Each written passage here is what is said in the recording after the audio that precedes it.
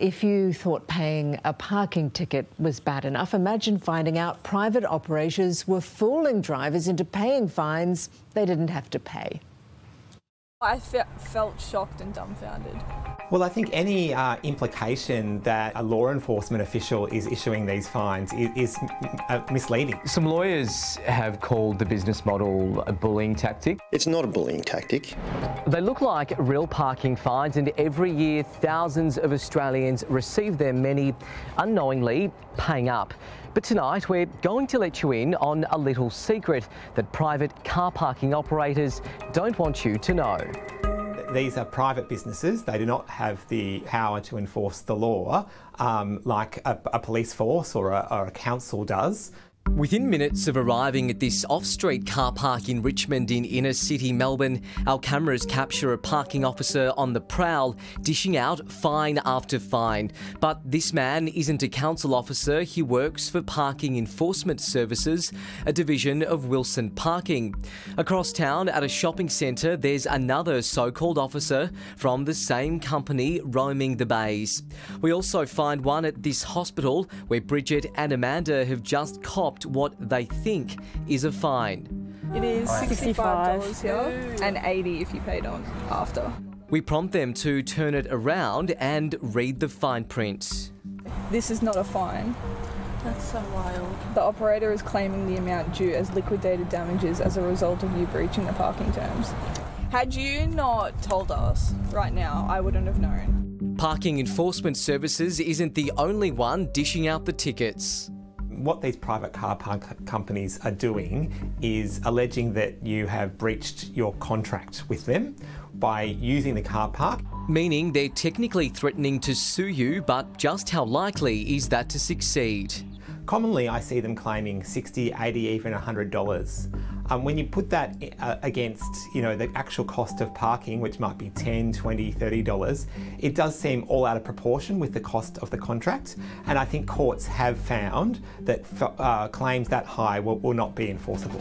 Gerard Brody is CEO of the Consumer Action Law Centre. People should be aware that the companies cannot obtain your personal details, so they cannot take further steps to try and enforce their claim against you. New South Wales and Victoria have made it illegal for these companies to access registration records. Before it was outlawed in Victoria in 2015, private car park operators made 50,000 requests to the courts every year to find out people's private details. Well, it's not deceptive because a fine is still parking and a breach notice is parking, so it's not deceptive. They do use the same software tools behind the scenes, so when it gets printed, yes, it can look the same, but in some ways it's the same process. It's just a different way of enforcing. Stuart Norman's CEO of Parking Australia, which represents parking operators. If people in New South Wales or Victoria get one of these breach notices, they don't do anything at all. In theory, there's no way the companies can come after them. I'm not going to go there. What was that? I'm not going to go there. I want to go there, but I can't. Can I ask you what you think this is if you found it on your car windscreen? It's a parking ticket, I guess. They're not council fines, they're called breach notices. People don't know if they don't do anything and they just leave it, the company can't find you and they can't Thanks for telling me that. Enforce this, yeah. What do you think about that? Because that looks like a parking fine. Yeah, it does actually. Stuart Norman says the terms and conditions plastered on signs at the entry of car parks entitle them to sue. Yes, it is difficult to read all those terms and conditions when people drive in, but in the majority of cases those terms and conditions are displayed elsewhere within the parking facility. So why the high fee? So while some people may think that the breach notice fee is exorbitant, when that's compared to local government parking fines, it's nowhere near in that level.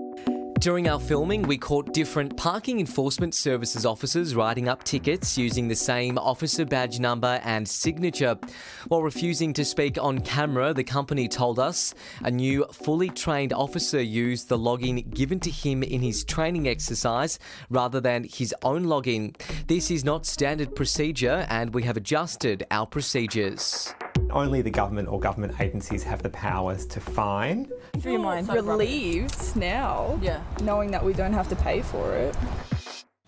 A little bit of good news there. That's something for you to watch out for these holidays.